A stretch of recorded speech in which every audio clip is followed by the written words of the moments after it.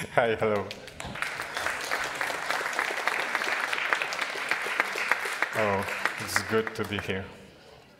So, I'd like to share with you my experience, my knowledge using Blender in architectural design and on construction site. In background of this story, there is a building. This building, it's called Center for Innovation Space. It's in Warsaw, Poland. And story started about 7 years ago when one of the most prestigious Polish university decided to build this building. And about 6 years ago, Mr. Stelmach, one of the best Polish architects, won this competition, won this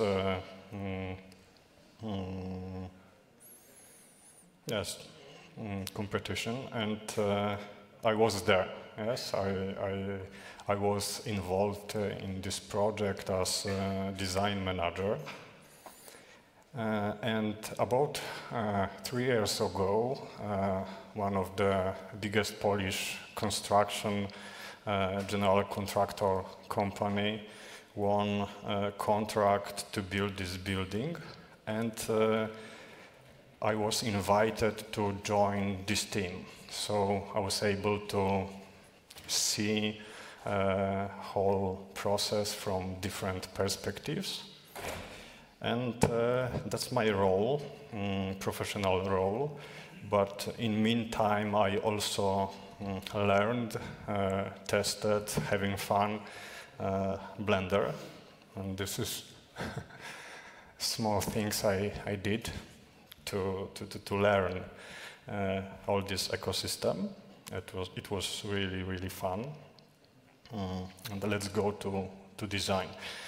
This is foundation of this building, and this is deep foundation called slurry wall. So we dig a very narrow but very deep trench. We fill it with concrete. After that, we remove ground, and this is the wall, quite ugly, and we just had to do something with that. I will be back to this wall in next few slides. So, foundation, garage, learning classes, entrance zone, again, learning classes, offices, green roof.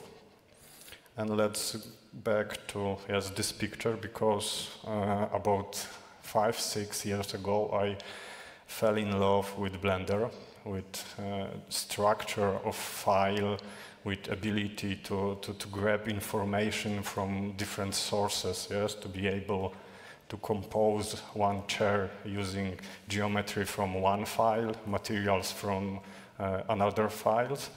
It was really, really amazing. It was something I missed. It was fun to compose this building. And also in the outliner, I found very nice, very clear way to learn, to communicate how data structure is built inside the Blender file. So I was able to read AP.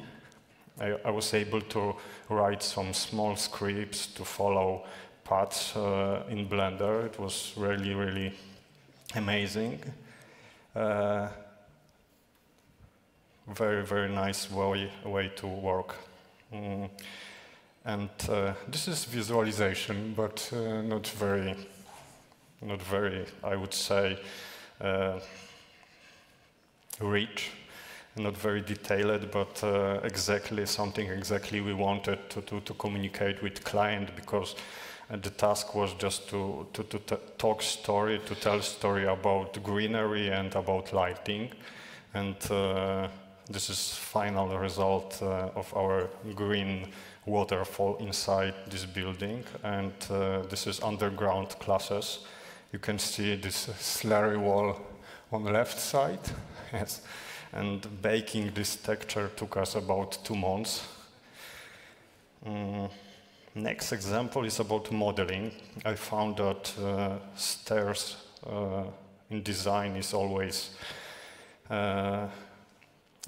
difficult. So sometimes it's just better to use simple tools, build it from scratch. I used here sphere chalk and also animation node to add some user interface. Yes, and this is test staircase. This is final model, and that's picture of this photo of our stairs. I think it went quite well. I also used Blender to design facade, and I found that it's super powerful to use stacked modifiers, booleans, arrays of arrays, and I derived it using, again, animation nodes. I added some user interface. I was able to check many versions of these elements. Yep. And this is final version photo of our building. This is simple animation, just for one meeting with clients, and you can see that this camera, SketchUp camera movement, because it's SketchUp, yes? Colors from SketchUp, mask from SketchUp, some dirt, some colors, overlays, and this is final animation. A very nice way to communicate, very short way to something impressive, something communicative. And this is our building. We also used virtual tours. We was able to walk through this building. It was 5-6 years ago, so please forgive me that quality is maybe not the best one, but this is final entrance zone. I think this ceiling is amazing.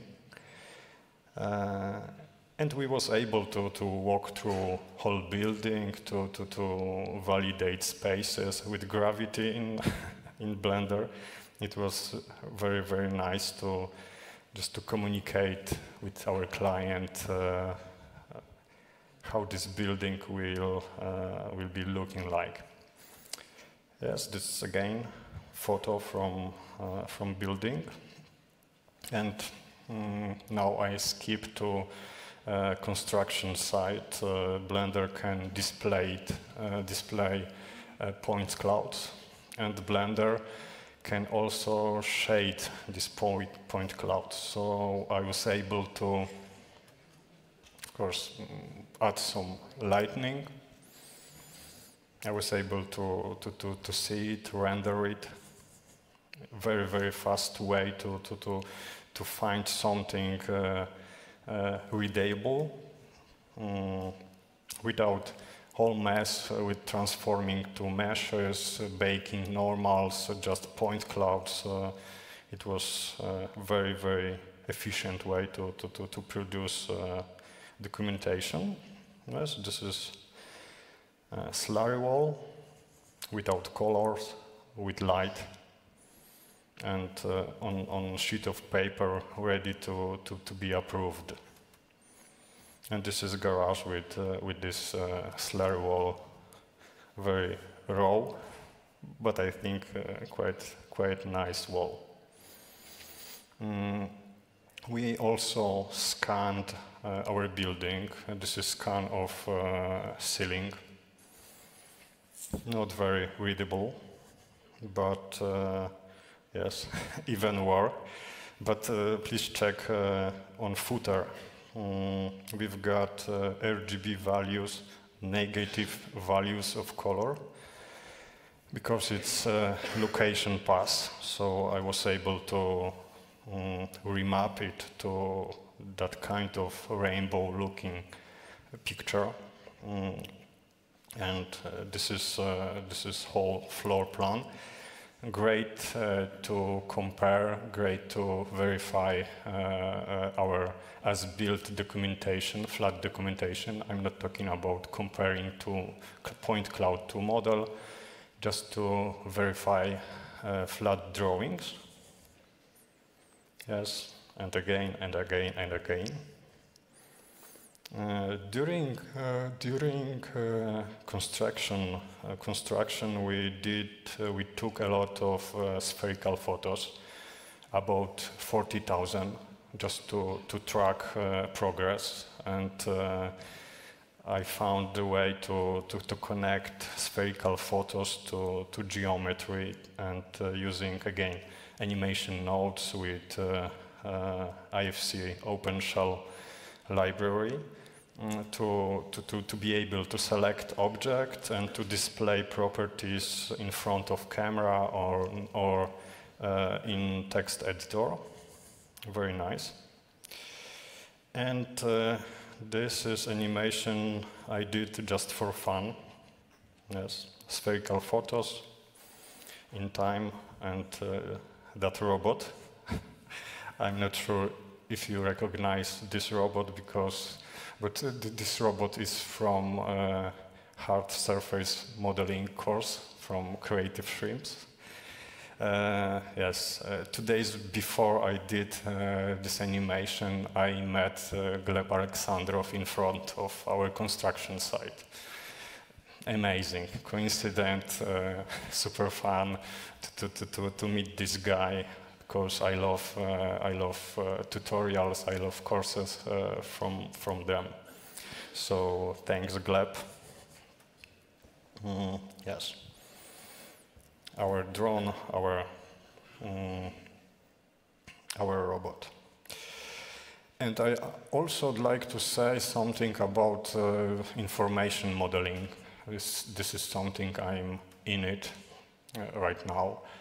And I'd like to give you some broader perspective because, in general speaking, construction market is huge, yes, and in this market is very, very small but rapidly growing piece of this cake related to design, to information modeling, or to digital twin movement, whatever it is.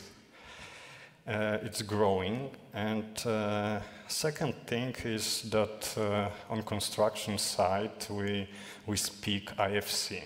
IFC is a schema developed by Building Smart organization.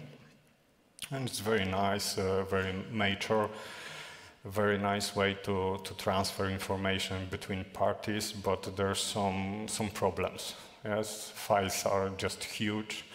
We cannot change a little bit, and files are not linked each other. I'd like to remind you my first slide, yes, when I show you that Blender can do everything we are missing here. And second thing is that we just have to rely on importing and exporting files to IFC. And it's always headache. Yes, it's terrible experience. We just have to handle it somehow. But you may know that there's something called Bonsai, formerly known as Blender Beam, and I use it a lot. It's amazing tool, super powerful. Okay, it's in alpha stage, but even today it's great. It's great. If you don't know how Bonsai works, it can natively manipulate on IFC files. Blender, in this case, is only a collection of buttons and viewer. Yes. Nothing more. Everything is done between this core IFC OpenShell set of libraries. So we can modify, we can change, we can do everything we want natively in IFC. Of course, we can use blend files, but it's not necessary.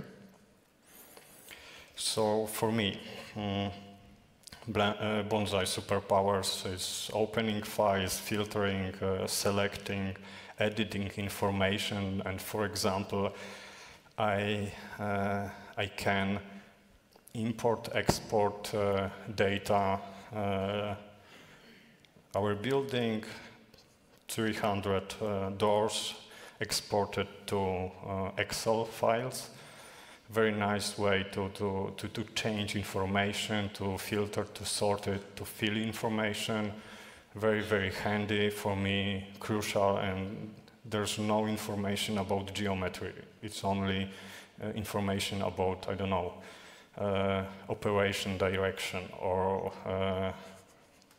access control devices. Very nice way to change this information. And we can take it and inject it again to IFC files, straight to IFC. Blender is just a button allowing us to do it using user interface. It's amazing, amazing tool. And there's testers, classification, we can schedule, we can do costing, it can even produce vector drawings. And for me, very important, it has access, straight access to online documentation of IFC. It's very, very nice to work with it. And that's almost it, yes. This building is done. About a month ago, students started learning inside of this building. I can see that Building Smart organization is working on next generation of IFC file. I can see that in a group of people trying to find a new way to communicate on construction site and industry in general. I see there, for example, Thomas Kreinen, I believe. I mean, the main developer from IFC OpenShell, so it's amazing. I can see that this movement around Blender, sometimes it may seem that Blender and Bonsai just try to follow construction industry, but I think reality is different, yes. I believe that construction industry just realizing that principles of Blender, of USD from Pixar is something to follow, yes? It's not that Blender tries to follow construction industry, it's like construction industry just realized that Blender principles, things I started, yes? The small files, ability to link files, being able to work together in team, it's something very, very important, it's very worthy, so I think our future is quite bright, and I believe in this future Blender will be present with us. And at the end, I'd like to, of course, say thank you to 3 organizations I was part of. It was an amazing adventure. And if you want, there's some links to connect with me. LinkedIn, of course, professional, X and YouTube. Rather, this my hobby trashes, so be welcome. And of course, I'd like to say thank you to Blender community. Just like to thank you all every developer approving doing Blender better. And thank you to every user of Blender. And that's it. Thank you very much.